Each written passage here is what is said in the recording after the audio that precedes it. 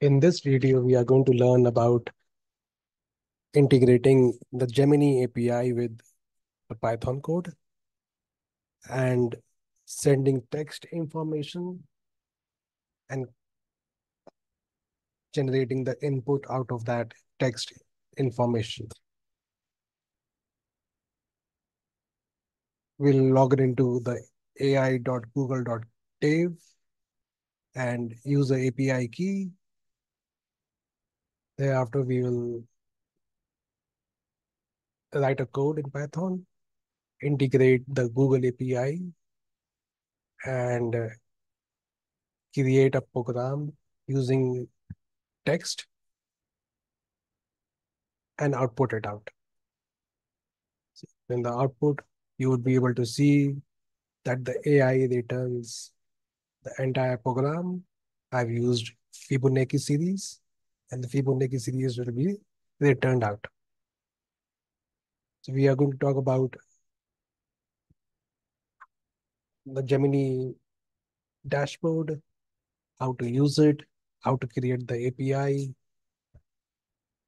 and then write the code and generate the output. Also, we are going to talk about the different models of the Gemini API. Let's get started.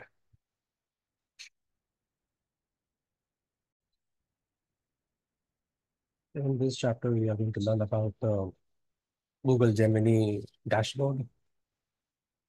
Open up Google and open the link aistudio.google.com. So once you open the studio, we'll ask you to log in. And, log in over here.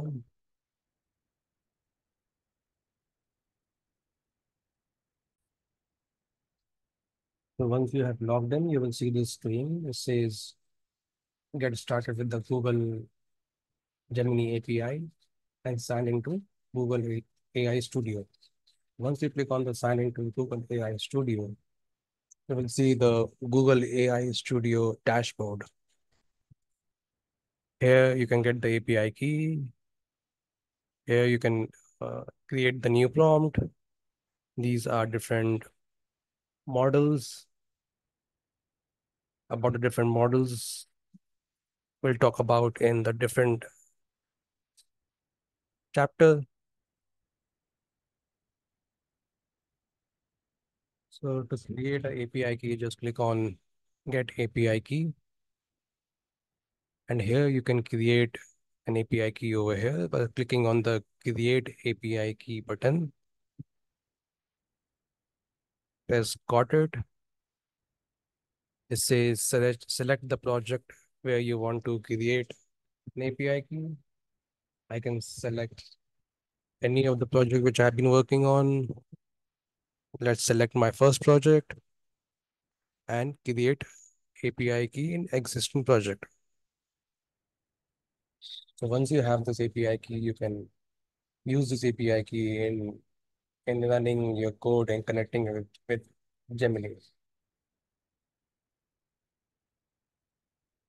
Now we come to creating new prompt.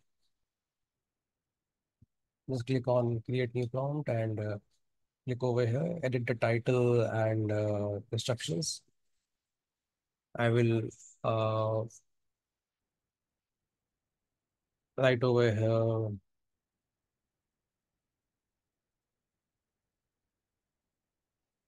discussion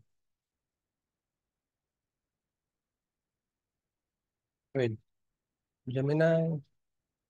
Description is optional. Save. So once you click on the save prompt, a new prompt will be opened where you can talk to Gemini, same as the chat GPT. I will ask Gemini to create me table of contents with funny jokes. So create me a table with the following columns.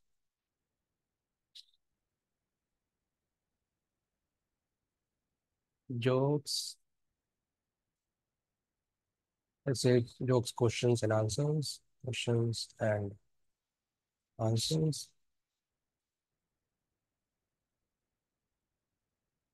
And then I will select, already I'm selecting the 1.5 flat, which is fast enough. Or else I can select the 1.5 curve. It will be more technical. So you can see it has generated me a table of two columns with questions and answers. These are jokes. It works similar to the chat GPT. Currently, Gemini is not able to create images. So if you create me an image of panda and execute this, it won't be able to execute it. You say that, I'm sorry, as a text-based I cannot directly create the images.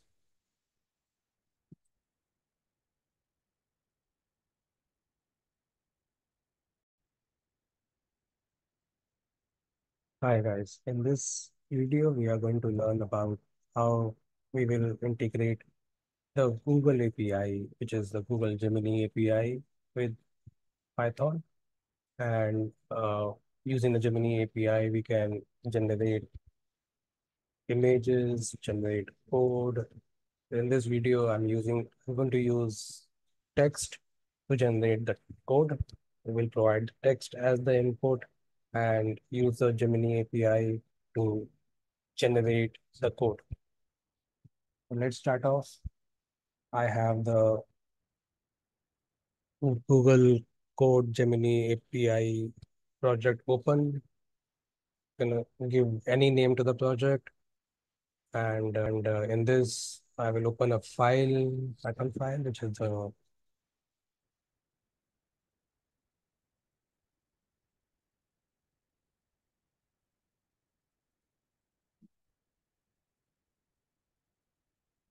Google Code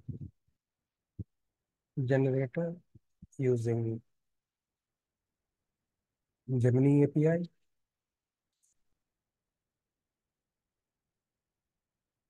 Import the Google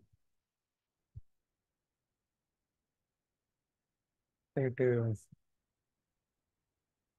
API library. Import the OS library. Will import dot environment, and instead of importing dot environment, we'll just import the function from dot environment, which is the load dot environment function. So what this load dot environment function will do, it will load the environment variables. Here we need to write load dot environment, and in the project we'll provide environment file. Go to new and files, create one environment file .env.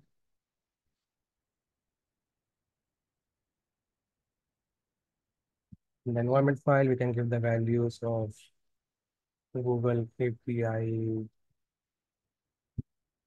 key. And inside this, we have to provide the Google API key. So for time being, I'm just providing a test value over here. Later on, I will replace this value with the actual Google API. Go back to my code. And here, I'm going to install the Google generative library. Oh, sorry, it's Google generative AI library.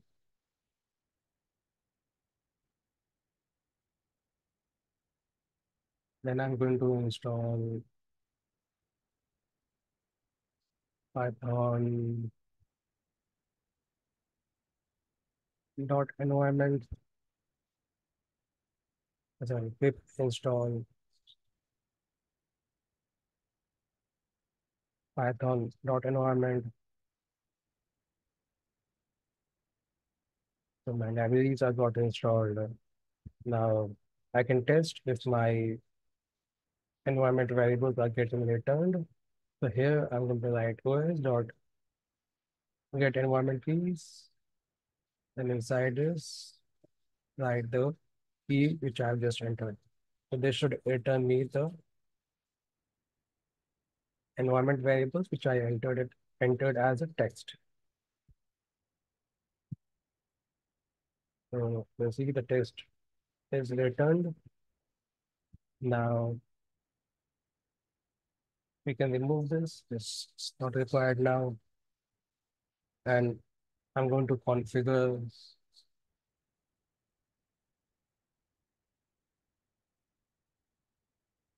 the API key.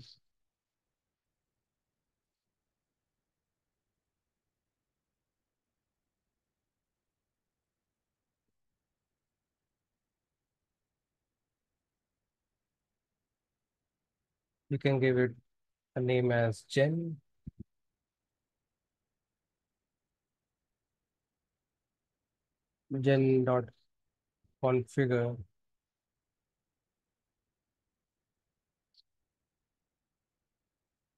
API key is equal to os dot get environment. Inside the get environment, we'll enter the environment key. So this will configure the Google generative environment key. Model is equal to model is just a variable which I have taken. Here I'm going to use the model of the generative AI.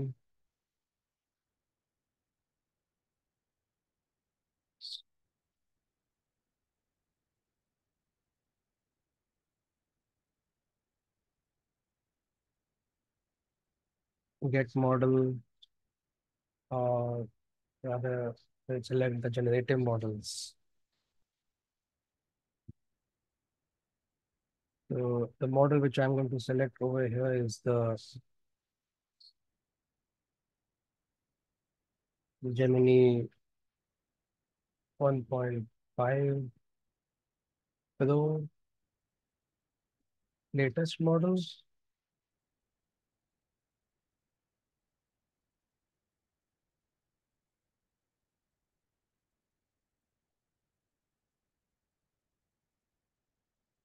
So generative models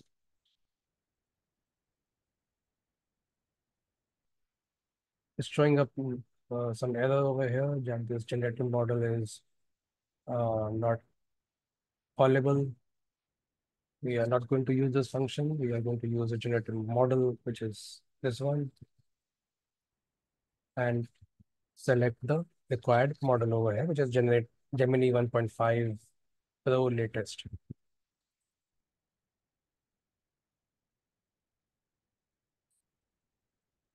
Now, why we selected the Gemini 1.5 Pro latest, we are now going to discuss about this.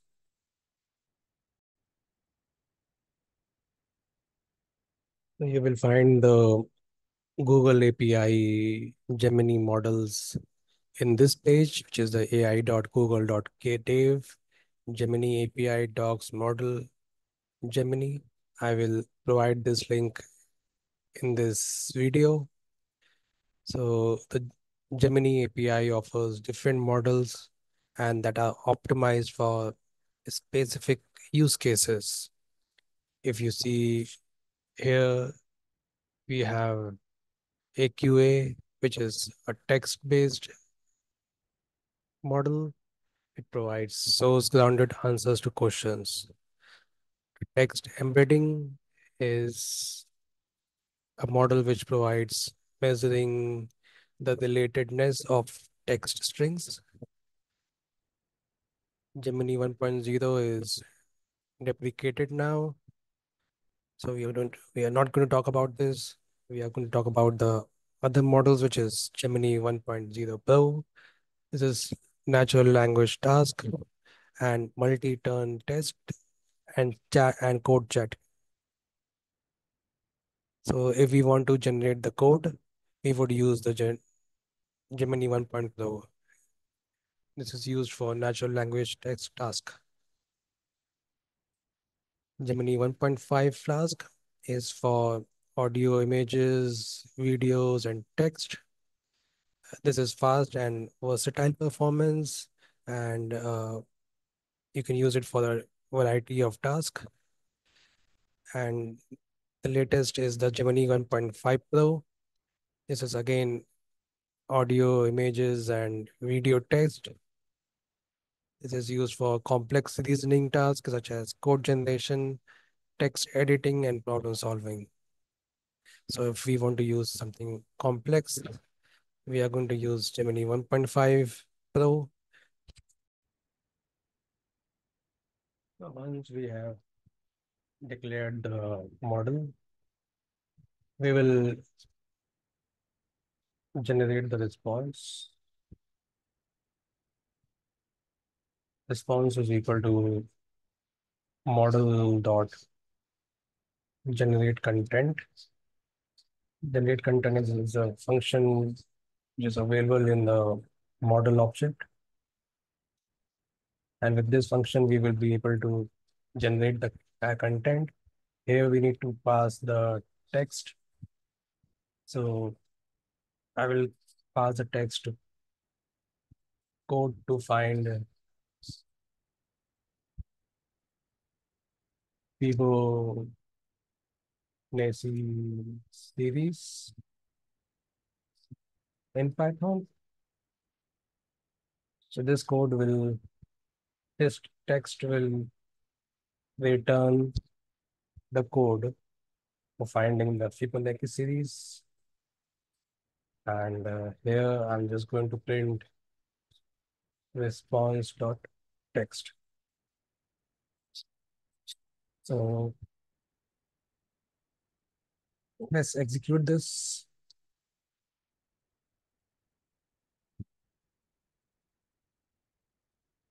We got an error that says all logs are returned to stdr.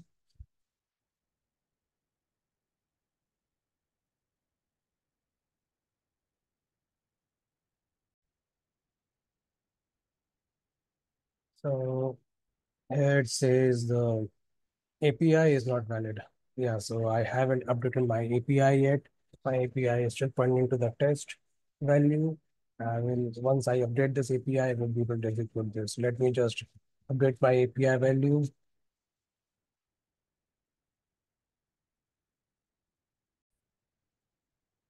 So I have updated my API, and now let's execute this code again.